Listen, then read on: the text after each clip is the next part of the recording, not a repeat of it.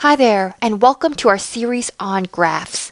Now today we're going to learn how to create a bar graph in Google Spreadsheets.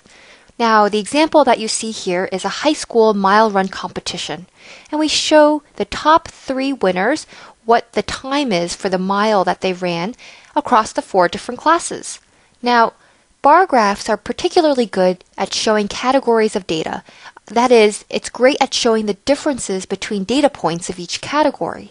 Now, in this case, our categories would be the different high school years, and we show what the difference is between the data points, which is the number of minutes run for the first, second, and third place winners. How did we go about to create this? Well, let's take a look at our data table. In our data table here, we show the 4 different classes, the first, second, and third place, and their times represented here. Now, at this point, if you simply highlight this data range and click on Insert, select the chart function here. At this point, we already show in the recommended charts section the bar chart, which is exactly what we're looking for. And so here in this preview, we show exactly what we want, which is the freshman, sophomore, junior, and senior classes here to the left, followed by the minutes run for the first, second, and third place winners. At that point, you can go right on ahead and customize your chart, changing the title here, adjusting the legend, making any changes you want to the axis. Now, if you want to make changes to the vertical, simply click here and switch now from horizontal to the left vertical axis. And you can also change the colors of the bars. At that point, you simply click on Insert, and your chart's created. Your end result would look something similar to this. All right, and there you have it.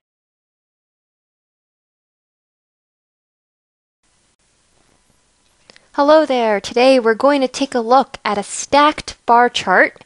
You're going to learn how to create this, and you're also going to understand how this differs from a standard bar chart. So what you see right here is a stacked bar chart.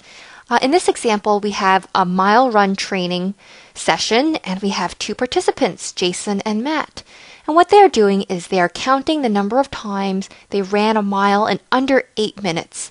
And they're training for 5 weeks. So with each week, they're counting the number of times that they achieve this milestone. So in this case, for Jason, he did not run any mile under 8 minutes in week 1.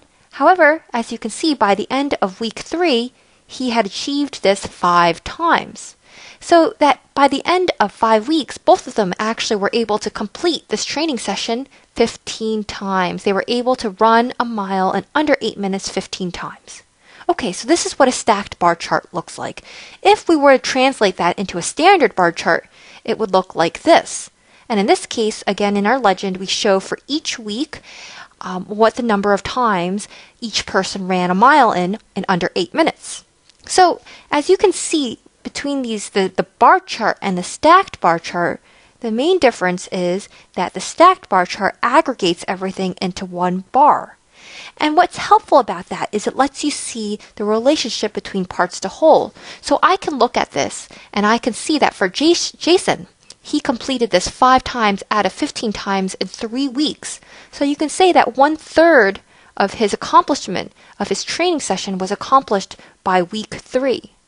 Okay, so this gives you a sense of part to whole, and it's through a stacked bar chart that you can visually see this. Of course, the same data is presented here, but it's not as evident. Okay, let's see how we go ahead to create this stacked bar chart. Once we have the data here, so week 1s through 5, and the number of times that each person completed the less than 8 minute mile, you highlight this data range, and we're not concerned about the total here because we're not including the total amount in our bar graphs. So we simply highlight this range here, and we click on Insert and hit Chart down below. At this point, you have again a series of recommended charts, but we want to display a stacked bar chart. So click down here under the bar chart, and here in the second option is the stacked bar chart. At that point, you look to the right and you see the preview, which is exactly what we have in mind. And at that point, just as we've done in the past, you can go into the Customize tab and make all the different customization options that you'd like before clicking Enter or Insert. And at that point, I'm going to X out here because once you do all that, the end result will look something similar to this. Okay, thanks for listening, and we'll see you next time.